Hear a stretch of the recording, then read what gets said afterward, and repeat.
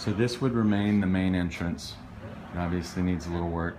The neighborhood's pretty great across. I love this street. Really nice house across the way there.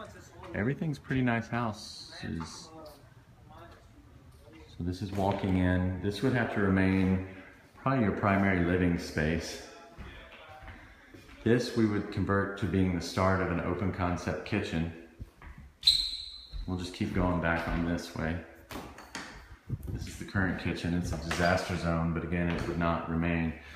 This would either be a really large kitchen from this room to these rooms by opening up this wall would come down right here, or it could be a breakfast room type thing. Well, either way, you're going to use it as a breakfast room or something along those lines. From here, you could exit out the back of the house, or if you come here, they have this, again, this kind of breakfast room, sunroom area. It could be a bit of an office for the master,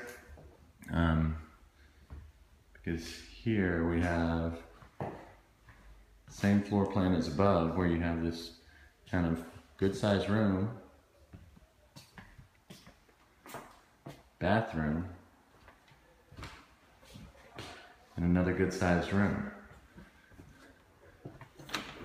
This closet is also nice and spacious, and you have room to work with under the stairwell there. You can see where it starts to pitch down.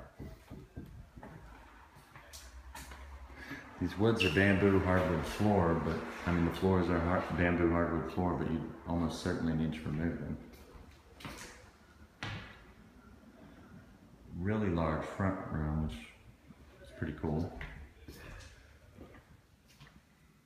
And that's it.